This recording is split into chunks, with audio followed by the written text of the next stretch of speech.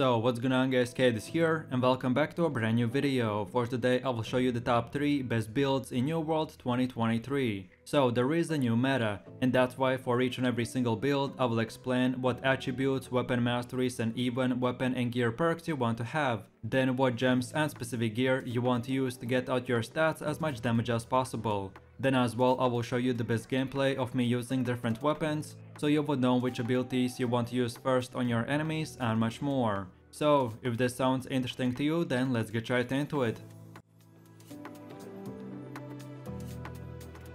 So then moving over to the first build, which is the greatsword and hatchet, and these are the attributes you want to have. So no matter from which level you start using this build, you first of all want to get your dexterity and strength both to 100, and then get 50 points in constitution, and then continue putting everything else in dexterity and strength. And then around level 60 and 625 item score gear, you should have around 200 strength, 150 dexterity and 150 constitution. And as you can see, the yellow bar color indicates the attributes you get from level 60, then the blue color indicates the attributes that you get from your gear, and then the purple color indicates the attributes that you get from food. And then lastly, for your gear, you want to go with the light category, which means using one medium chest piece and then the rest light equipment. So then taking a closer look at the first weapon, which is the greatsword, and these are the weapon masteries you want to have. So first things first, you want to select this perk and then unlock the first ability called the Relentless Rush, and then get these two perks. Then from here, let's move over to the other side and unlock the second ability called the Calamity Counter, and then get this one perk. And then lastly, unlock the last ability called the Steadfast Strike, and then get these two perks, and that's it. Now from this point and onwards, you're free to pick and choose which perks you want to unlock next. So then moving over to the second weapon, which is the hatchet, and these are the weapon masteries you want to have. So first of all, you want to unlock this berserk ability with these two perks. Then afterwards get the second ability called the Feral Rush, and then get this one perk. Then from here, let's move over to the other side and unlock these two perks, and then lastly get the last ability called the Social Distancing, and then get this one perk, and that's it. Now again from this point, you're free to choose in whichever order you want to spend your points. Okay, so now let's go over to the gameplay where I'll show you the best way to play this build. And for the first weapon, we have the greatsword, and your first Q ability is called the Relentless Rush, which will dash through your enemies while spinning and applying a 20% slow for the next 4 seconds. Then for the second ability, we have the Calamity Counter, which will give you a block for 2 seconds, and depending on how many times the enemy continues to attack you, the more counter damage you will be able to do after the 2-second block expires. And then lastly, we have the Steadfast Strike, which will stab your enemies and do up to 2 hits, which will do more damage and restore the mana upon finishing the animation. And in PvE, this skill can be used to aggro all the monsters as well. And then for the second weapon, we have the hatchet, and your first Q ability is called the Berserk, which after you activate it, you will enter the Berserk mode, which will give you speed, self-healing and attack damage increase. So this skill is amazing just to use in open world to catch players or run away from them. Then for the second ability, we have the Feral Rush, which will make your character leap forwards and do damage twice. And if you hit the enemy from behind, then you will stun him for 2 seconds. And then lastly, we have the Social Distancing skill,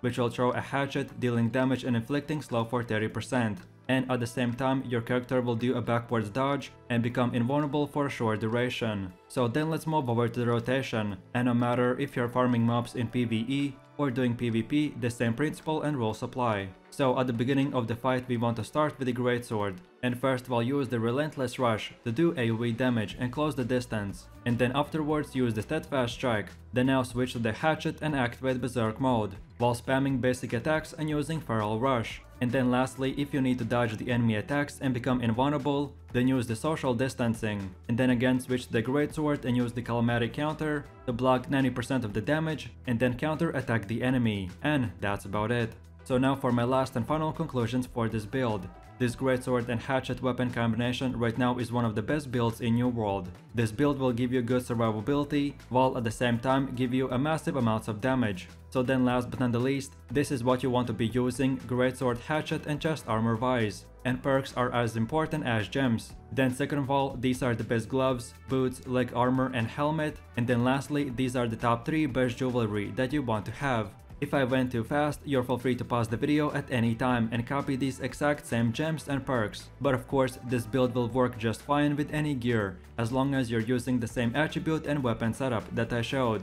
And you can as well use the basic gems. And then lastly, this is how your item should look like. So on your bar, you want to use the health and regen potions, carrot cake and oat flesh bomb. And then of course on your character, you want to equip the heart rune of detonate. So in a quick summary, if you're looking to do high damage or you just want to use one of the best greatsword builds, then for sure try this one out and have fun.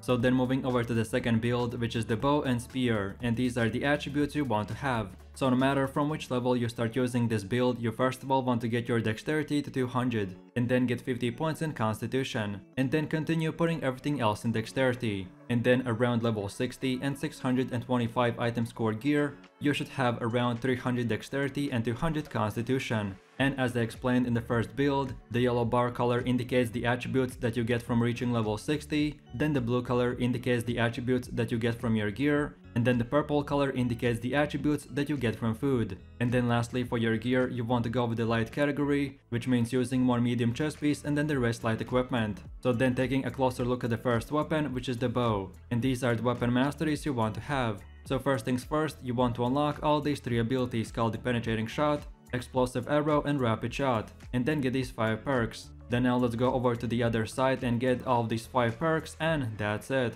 Now from this point and onwards, you can unlock all the other perks in whatever order you want. So then moving over to the second weapon, which is the spear, and these are the weapon masteries you want to have. So first of all, you want to unlock the skewer ability and then get these 2 perks. Then now get the second ability called the perforate and then get these 2 more perks. Then from here, let's move over to the other side and get this 1 perk, and then unlock the last and final ability called the sweep, and then get these 2 more perks, and that's it. Now again from this point, you're feel free to pick and choose which perks you want to unlock next. Okay, so now let's go over to the gameplay, where I will show you the best way to play this build. And for the first weapon, we have the bow, and the first Q spell is called the penetrating shot, which will shoot a special arrow that does a lot of damage and can go through multiple targets. Then the second ability is called the explosive shot, which will fire an arrow that explodes in 2.5 meter range. And then lastly, we have the rapid shot, which will shoot 3 arrows in a second or 2, and each hit will do even more damage. And then for the second weapon, we have the spear, and your first Q ability is called the skewer, which will make your character rush forwards and deal damage, while at the same time making your enemy bleed for 10 seconds. Then the second skill is called the perforate, which will execute 3 quick piercing attacks, each one dealing damage and applying a rend to the enemy armor. And then lastly, we have the sweep ability, which will sweep your enemy legs, making them knock down and deal a bunch of damage. So then let's move over to the rotation, and no matter if you're farming mobs in PvE or doing PvP, the same principle and rules apply. So at the beginning of the fight, we want to start with the bow, and from distance shoot 1 normal shot, then penetrating shot, then again 1 normal shot, and then explosive arrow, and then lastly once again shoot 1 normal shot and then use the rapid shot. And then keep on using the bow till the enemy gets close to you, and then when he does, then switch to the spear and use 1 normal attack, then skewer, then sweep, and then finish it off with the perforate, and that's it. So now for my last and final conclusions for this build. This bow and spear weapon combination is very high damage build that will give you the perfect playstyle for close and distance fighting. So then last but not the least, this is what you want to be using bow, spear and chest armor wise, and perks are as important as gems of course. And then these are the best gloves, boots, leg armor and helmet. And then lastly, these are the top 3 best jewelry that you want to get. If I went too fast, you're feel free to pause the video and copy these exact same gems and perks. But of course, this build will work fine with any gear as long as you're using the same attribute and weapon setup that I showed. And then lastly, this is how your item should look like. So on your bar, you want to use the health and regen potions, then mana potions and then the fried alabania. And then of course on your character, you want to equip the heart rune of detonate. So in a quick summary, if you're looking for an amazing ranged build that will give you a fun playstyle and diversity, then this is the build for you, so enjoy! And then moving over to my last and final build, which is the hammer and blunderbuss, and these are the attributes you want to have. So then no matter from which level you start using this build, you first of all want to get your strength to 100 or even 150 and then start building your constitution. And around level 60 you should have 300 strength and 150 constitution. But if you are a super hardcore player with 600 item score gear, then you're feel free to go with 50 more constitution by using the food and full endgame gear. And then last but not the least, for your armor, you want to go with the medium category. And the best setup is to have heavy helmet, heavy chest armor, medium gloves, light pants, and medium boots. So then for the first weapon, we have the Warhammer, and these are the weapon masteries you want to have. So first of all, you want to unlock this one perk, and then the first ability called the Shockwave, and then get these 2 perks. Then afterwards get the second ability called the Path of Destiny, and then get these 2 perks. Then from here, let's move over to the other side and unlock both these 2 perks, and then lastly get the last third ability called the Wrecking Ball, and then get these 3 perks, and that's it. Now from this moment, you can spend your points in whatever way you like. So then moving over to the second weapon, which is the blunderbuss, and these are the weapon masteries you want to have. So first things first, you want to unlock both these 2 abilities called the Azot Shrapnel Blast and Class Shot, and then get these 4 perks. Then from here, let's move over to the other side and unlock the last third ability called the Splitting Grenade, and then get these 5 perks, and that's it. Now again from this point and onwards, you're free to use your points in whatever order you want. So then let's move over to the gameplay where I'll show you the best way to play this build. So for the first weapon we have the Warhammer, and the first Q spell is called the Shockwave, and when using the spell it will give us the ability to slam down the hammer and create a smaller earthquake, and all players standing in it will get stunned for 2 seconds. Then for the second ability we have the R skill called the Path of Destiny, which will create a huge electric wave, and all enemies standing in this path will be taking bunch of damage. And then lastly we have the F ability called the Wrecking Ball, which when using will strike the ground with your Warhammer, dealing additional damage and flattening your target. So then going over to the second weapon, which is the blunderbuss, and as I already covered this weapon twice, so we will just take a closer look at the last skill, which is called the Class Shot.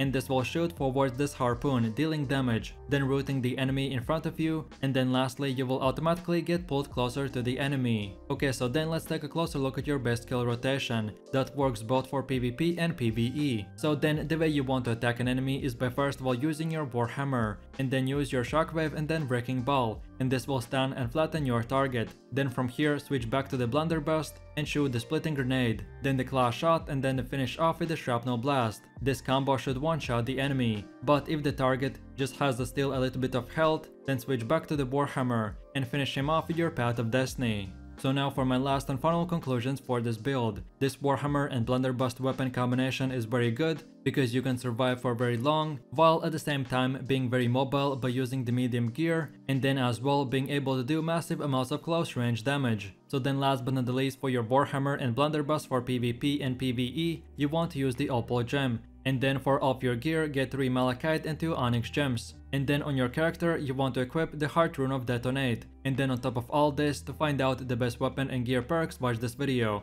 in which I will explain in depth which weapon and gear perks are the best for your build. And you can find the link in this video description or just scroll through my channel. So in a quick summary, if you're looking for the best blunderbuss build that you will be able to use for crazy damage, then this is the one for you, so enjoy! And that's about it. So I really do appreciate everyone for watching guys, and I hope you enjoyed it. If you have any suggestions, feedback, or other good new world builds that you would like to see in the next video, then feel free to leave your comments in the comment section down below. And while you're doing that, please click like, subscribe, and enable that notification bell, so this way you could support the channel and you won't miss any more amazing content from me. With all this said, you have an amazing day and I will see you in my next video, so take it easy, peace.